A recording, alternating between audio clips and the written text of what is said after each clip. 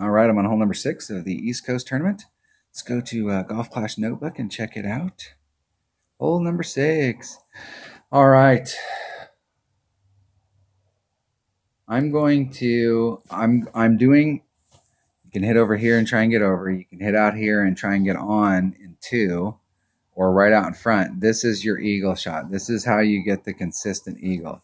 I'm going for the max overpower hook shot, and I'm going towards this tree in the middle. Now, I do know that if you use an extra mile and a quasar, and you hit at that little tree, if you get way down in there where you can see it, there's a bunch of these tall trees, and then there's like a bush out in front, or a small tree out in front. If you aim right dead center towards the trunk of that tree and put on an extra mile. I took the wind out when I was here before, and it was 4.2 wind, and I just barely missed that. Just barely missed it. I'm almost thinking I could have left the wind in, and I would have cleared it. But I'm almost thinking that I'm going to switch to a quasar for 2 reasons. One, let's look at the thing here. I'm thinking I'm going to switch to a quasar because a katana. My red line with a quasar is right there. And when I took the wind out, the wind's blowing in this kind of like in a forward direction. When I took the wind out, I barely missed that. So if the wind would have pushed me forward on my arc, I would have came out and I would have been more into the clear. But my trajectory with that 2-side spin ball, my trajectory is leading you off in this area where you can bleed off into this rough. And I have a lot of room right here where I could come out, give myself a little bit more room. I'm thinking I'm going to use and so I don't take the risk of clipping the rough in here. I'm going to try a quasar and see what it does. Because I know the shot works with not a quasar, with a katana. You guys listen to my videos sometimes and go, man, you need to get your words straight. I'm going to try a katana instead of a quasar. So we compare the two. 2-side spin versus 3. And we get that little bit of power so I can take the wind out. I want to take the wind out because it's more consistent. Because I watched one of my teammates, he had a 7 wind there using the same ball. I had a 4.2. So you're going to get a different effect with that 7 wind than you do with a 4.2 versus, let's say on the weekend round, they give you a 2.4. So you got your whole shot set up for a 4, and now all of a sudden you have a 2. So I want to make that shot more consistent so I can get out there deeper, take the wind out, and I've got more curl to keep me away from that rough. I'm definitely going to take my number 1 bag, and I think I was actually in my big dog range last time. I'm going to bring a sniper. I can get anything I need to get done up there done with a sniper. Saturn, Hornet. I think the Saturn might come into play. Hopefully I don't have to do any curl to get it around the trees. Hopefully I've left myself a little short.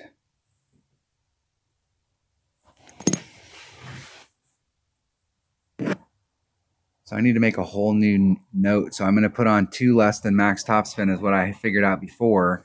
But I think because I came in with a bigger ball now, I may be able to come in with a little bit less than that.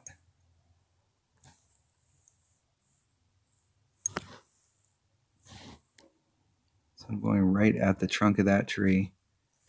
I'm going to go max. And so I'm going to go max in about 2.5. I'm going to take the wind out.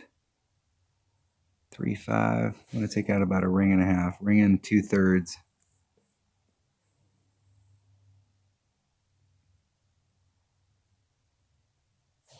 And I got all of that.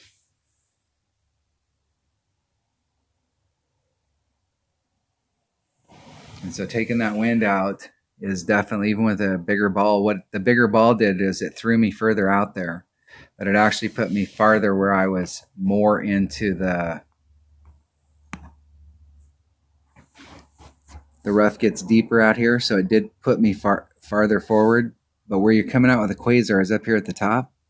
And I got more distance, but I clipped it down here further where I had to get more distance just to clear the rough.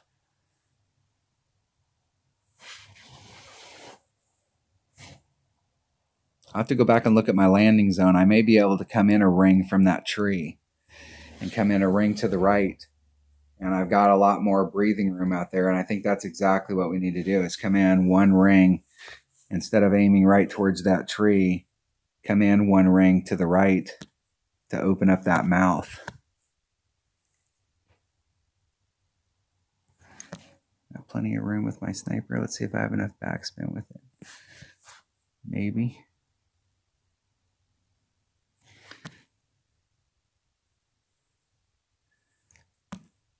That's one. I'm going to go just a hair over 2 rings.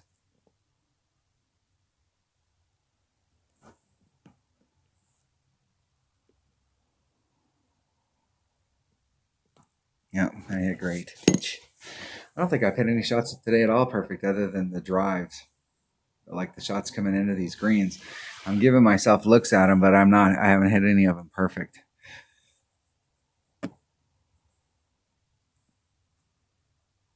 That area out there will work. Anywhere where you've got a clear path through those trees. And the deal there is that you can overshoot that and end up actually more in the area that you would end up in if you were taking the shot from the right. And so like where my opponent's at right there, they overshot that shot and they ended up in the rough. They would have been better served to just go right in the middle of the fairway and pick a spot that was in between those trees.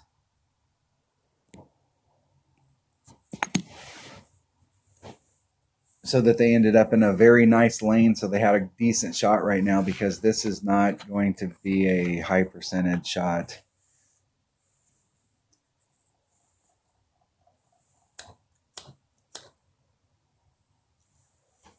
I don't see a lot of good things coming out of this. If they make this, that is just absolutely fantastic.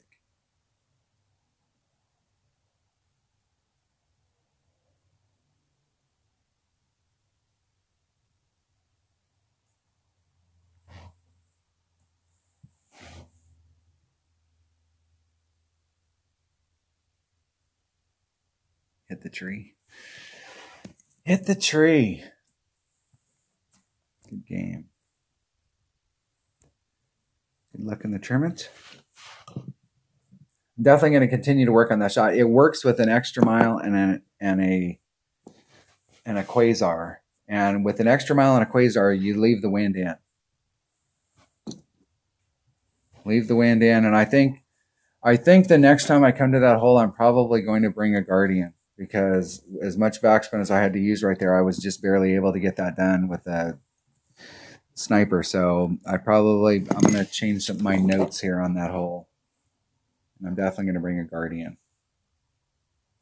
All right. That was hole number 6. I've got so many notes on this hole, it's crazy. Thanks for watching.